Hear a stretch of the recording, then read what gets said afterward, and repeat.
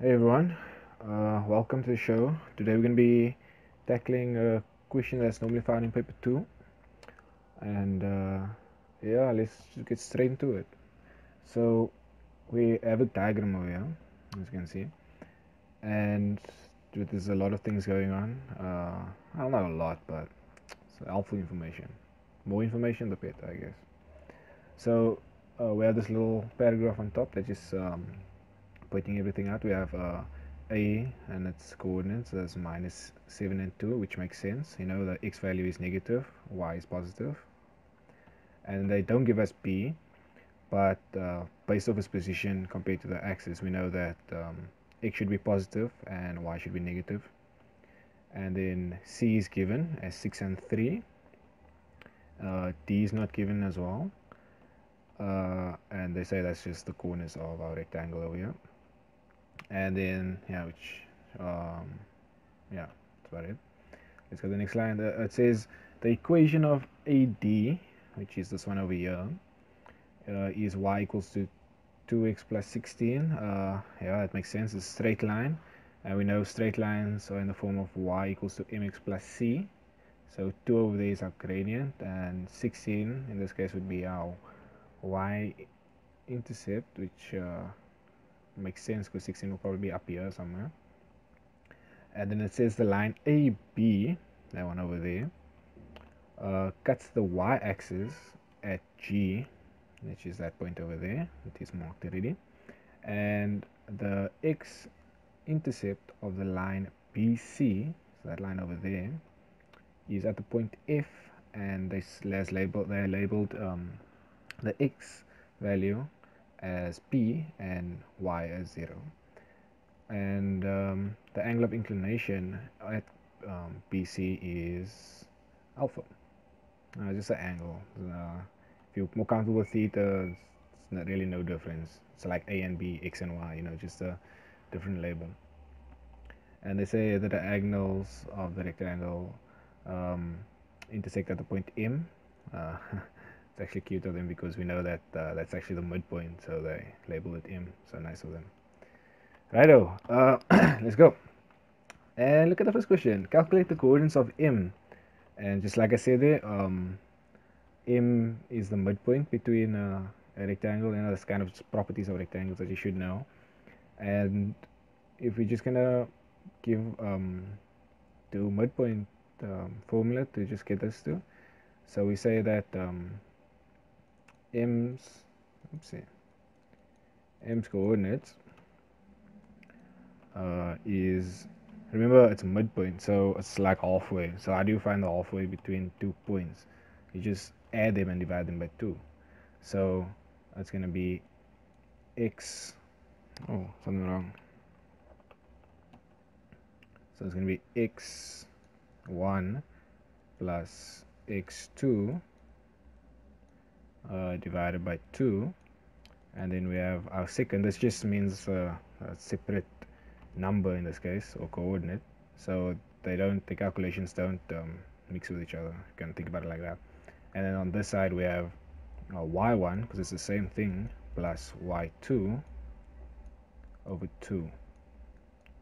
And then that gives us, we just substitute a's value and b's values in. So if we just take a, which is x value, call that x1, so this will be minus 7 plus this x value is 6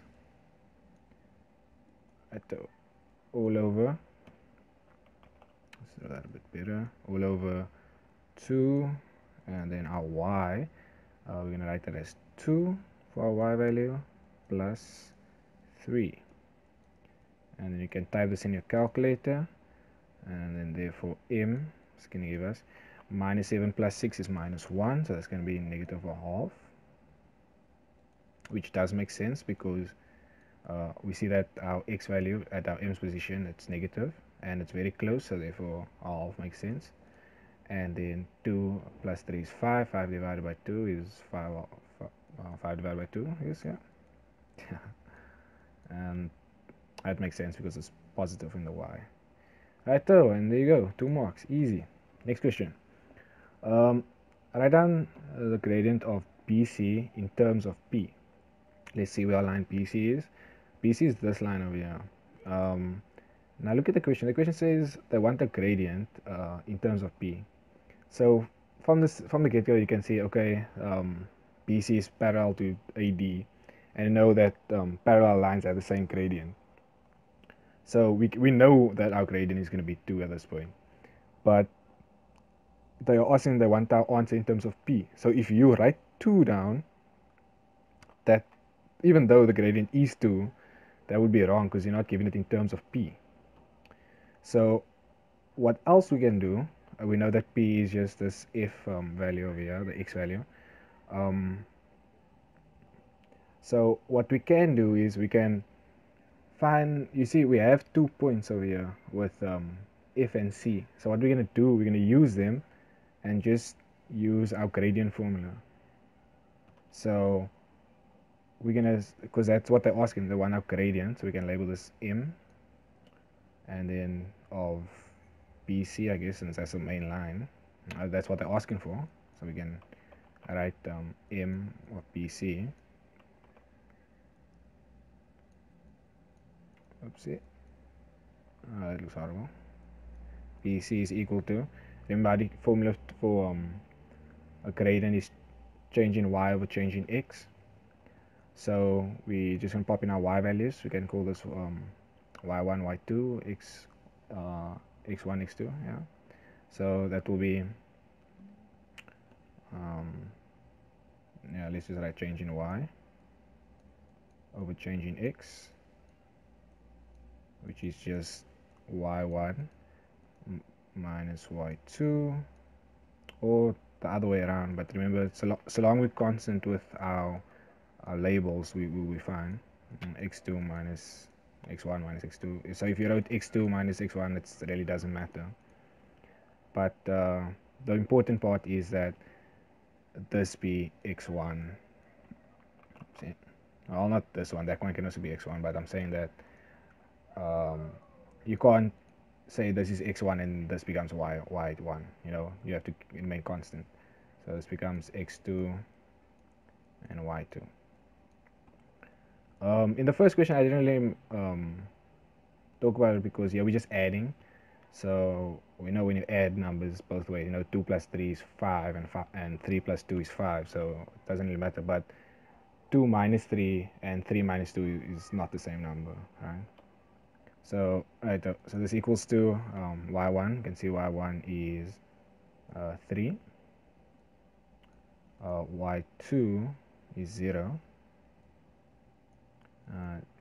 All over x1, which is 6, and x2 is p, so minus p. That minus coming from the formula, and that is our answer. We can't really simplify any further, so we have 3 over 6 minus p, and that is our gradient of BC in terms of p, right? In terms of, you should know that it's just our answer, but our answer contains what's in terms of. And so the next question says, calculate the value of p. Look at this part. It says hence. Hence just means before, you know, based on the information before. So the information before is that our gradient BC is equal to 3 over 6 minus p. So as I said earlier, our gradient is 2. We know that it's 2 because BC is parallel to AD, and AD's gradient is 2. So we know, you can even write it in to show the marker. You can say AD, not AD, yes, AD.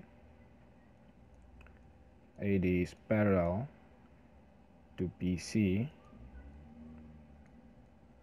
therefore the gradient of BC is equal to the gradient of AD, which is 2. So therefore you can just write gradient of BC equals to 3 over 6 minus p, and our gradient, what you just labeled there, is 2. So we have 2 equals to 3 over 6 minus p, oopsie, yeah, and then we just multiply both sides, yeah, both sides by 6 minus p, and then if we multiply this, we're going to get 12 minus 2p is equal to 3.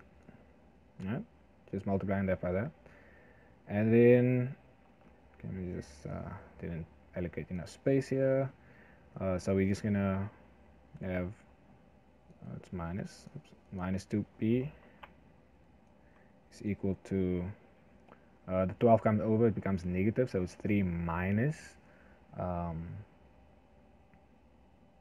it's 3 minus 12, so 3 minus 12 is minus 9, so p is equal to 9 over 2.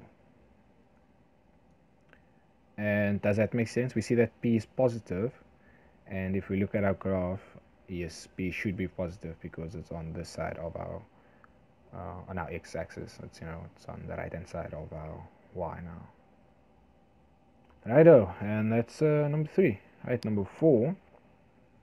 Calculate the length of BD for 3 marks. So DB. So let's see, what is DB. DB is this diagonal over here. So how we can do this? Because notice we are not given the coordinates of B and D. So how could we calculate the length? And it's 3 marks, so there's a few steps that's going to be in it. You should know that from triangles that these lengths are equal. You know, opposite. You know, that's it. Like, I don't know, very in primary school they teach you shapes and stuff. And then, you know, like these opposite lengths are equal, you know, in a rectangle. You know, in a square, all sides are equal. Now, the diagonals, they are equal as well, like the diagonal lines. So that's just a fancy way of saying, yeah, we can use A and C. We can find the length of A and C, and then that length is going to be the same as BD, right? So we can just use the length formula, distance formula. So we can say the length of what's it, AC?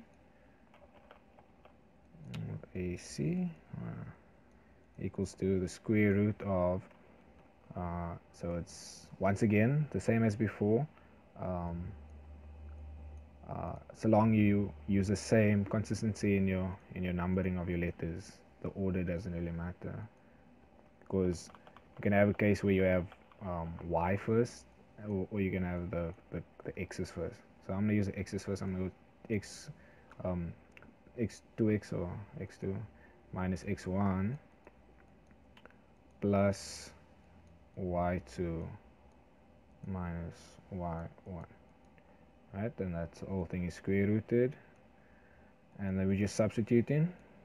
So okay, let's just label them. And this one already has x1 and x2, so that's going to be good. That's going to be better for us. So this one becomes x2 and y2. Oh, and yo, this x2 and this x2 is not the same, right? That should be very clear, because you can see this y value is 2, that y value is 0, so they are definitely not the same. Right, right, let's substitute them in. Which order are we substituting in? X2, which is minus 7 and 6, so it's minus 7 minus 6, and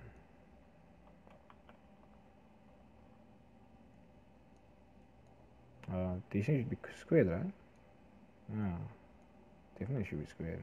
It's going to be a super bad answer, very small answer if I didn't square it. Okay, and then the y's, y2 is 2 and 3, so it's 2 minus 3, 2 minus 3, it should be squared as well, square root of that, and then you type that in the calculator, and if you type that in your calculator, right over there, you're going to get the square root of 170, right? And go ahead, type it in, you should get that. And then this here is the length of the distance of AC. But as we discussed earlier, that is actually the same. That is the equal distance of BD, which is actually equal to the distance of BD, which is what they're asking for. And then your reason is properties of a rectangle. So yeah. Right. Next question's 2 marks. So not that much steps. They say to calculate the size of our angle alpha, which is this one over here. So we have our value of x2, well, our p in this case, and which was 9 over 2. Yes, 9 over 2. So are we going to get this angle over here? So I think if you look on your formula sheet, you could know that tan of theta, or in this case alpha, is equal to our gradient, so our line of inclination. So we know that this gradient here is 2 because it's parallel to that, to AD. So we have tan of alpha, that's what we're looking for, is equal to 2. So we have tan of alpha is equal to 2. And then we arctan on both sides. So we're going to be left with alpha is equal to arctan of 2. And if you type this in your calculator, we're gonna, whoop, this is a 2a, not a alpha. And then you're gonna get theta, therefore theta is equal to 63.43 degrees. Alright, that was easy 2 marks, well done. Alright, next question, calculate the size of OGB, angle of OGB. Let's look where that is on a diagram. We see O is over there, GB, so it's this angle, OGB, so it's this angle. So how are we going to get this angle over here? Well, if you think about it, the only angle we have is this one over here, this the alpha so far. And then we should know from our properties of rectangles that all the corners are 90 degrees. Right? Yeah, and then this is 90 as well. So what else can we do? We see that it's 90, 90, 90, this angle we have. If you look at it, this and then this over here is 90 as well, because that's our two axes, and we know that they cut each other at 90 degrees. And look at that. Can you see that OGBF, this here, makes a quad over there? And we just don't have this angle over here, this OFB angle. But you know that where lines intersect, the opposite angles are equal, so this will be alpha as well. And then so we have all four of this. Well, we don't have this one. This is the one we're looking for. This is our x case in this case. So what we're going to do, we're going to sum them all up, and then we should know that the sum of all angles in a quad is equal to 360. Well done. I hope you said 360, because then I just look weird. Probably still looks weird. Anyway, so we say, okay, cyclic quad, you can write your reasons down, and say 360 is therefore equal to OBG, no, not OBG, OGB. What is BRB? Anyway, OBG plus,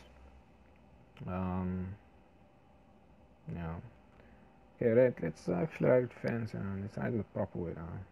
OBG, and we're gonna say GOF, GOF. The reason this one is 90 degrees is because it's the from the axis, and then this angle over here is alpha as well, OFB, OFB. This is the same as alpha, and then plus our B angle over there. Let's call that GBF. GBF.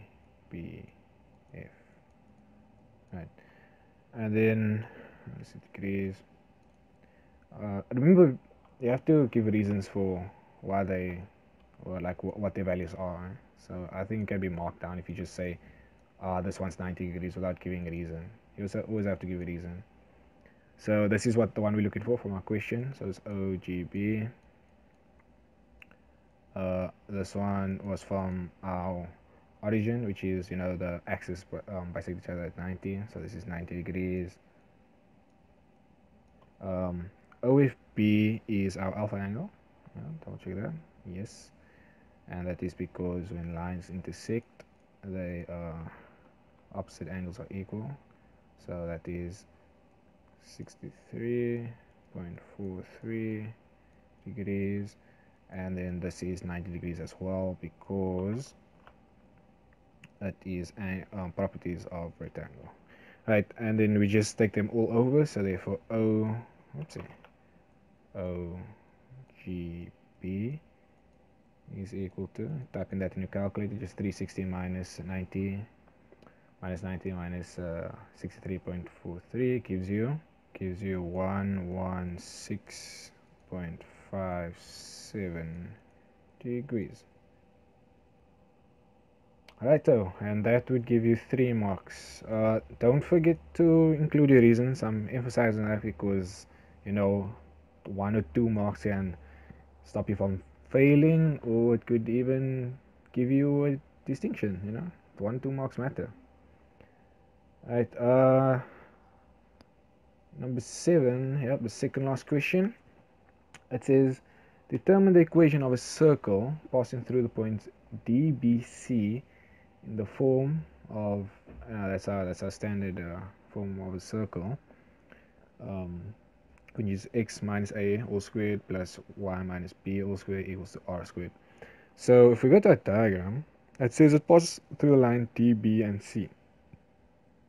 So it's D, B, and C. Notice how they say that it doesn't pass through A, right? But you should actually, these distances are very, symmetric if you think about it. Because for a circle to be a circle, right? If I can draw this nicely, and for it to be nicely shaped, like if you're gonna go this way around, it's just not gonna be a nice circle. Like the center is gonna be off. There's no possible center really, because it's not gonna be a proper circle because some radii is gonna be bigger than others. So if you draw the proper circle for it to be a nice circle that has equal radii, it's gonna pass through A. Wow, that was a brilliant circle for me. Yeah, this is the one, guys. This is the one.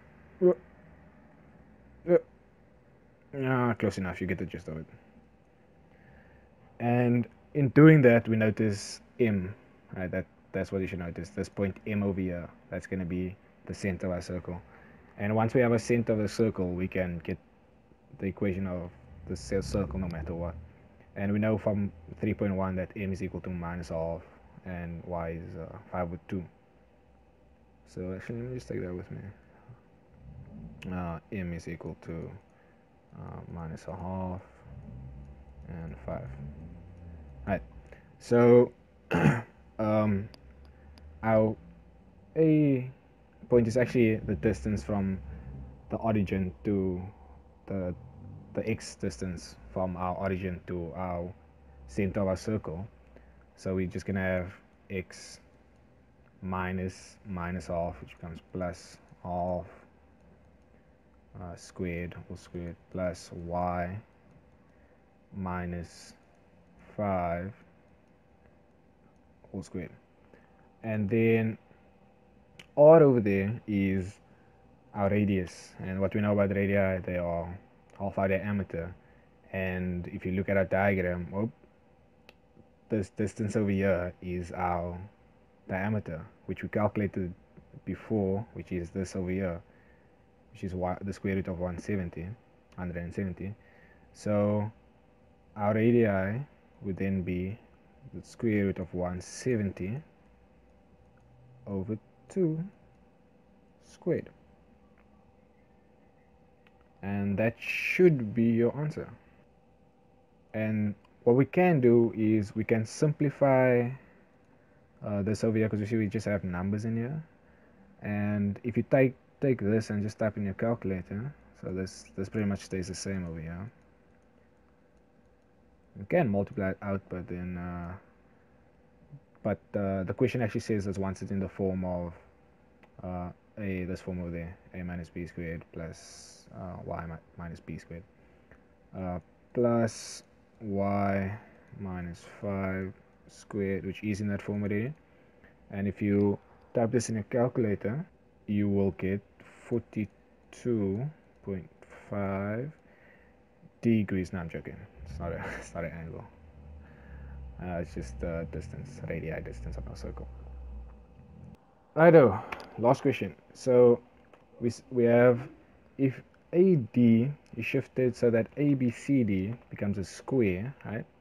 Will BC be a tangent to the circle passing through AM and B, where M is now the intersection of the diagonal of the square ABCD? Motivate your answer.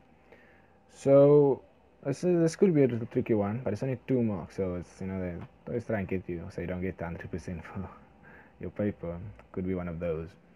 But let's see. Let's just work through it. So we say if AD is shifted, right? So we're going to shift AD. We can't really shift AD in that direction, away, because then this line just becomes longer, and we can already see that this line is longer than this line over here. So what we're going to do, we're going to bring it in, probably till about over here, roughly about this length over here.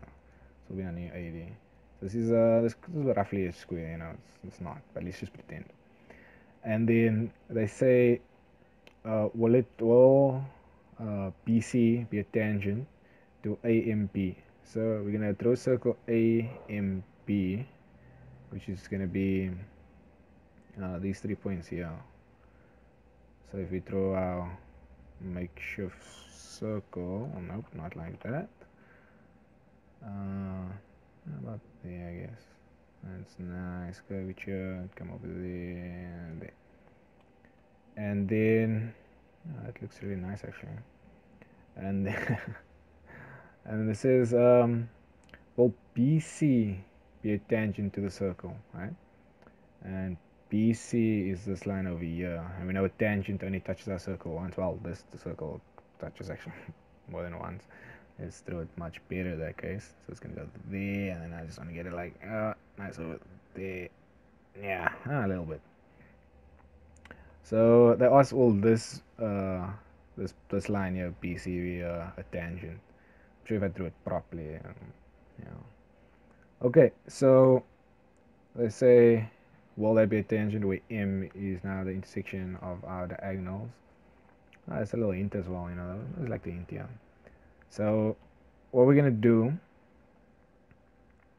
how do we show that that this is a tangent? There's a few actually from that little circle geometry, which I know a lot of people don't like. But what we can do, we can even construct this line over here, and then we see that this length here now becomes like diameter, and we know that angles that are made from a diameter is 90 degrees, right? So this angle over here becomes 90. So and from this point, what we see is there's a theorem called tan chord theorem, right? Familiar. So, and from tan chord theorem, we know that this angle here, and then we say this angle here is 90. And remember, this is still a square, and we know from a square that the corner angle is 90 degrees. So if this angle and this angle is the same, then that's because of tan chord theorem, where tan is a tangent. Therefore, the line BC is in fact the tangent. It is oh no, where am I looking? Over here. And then we know that BC is a tangent. So you answer the question, you say BC is a tangent.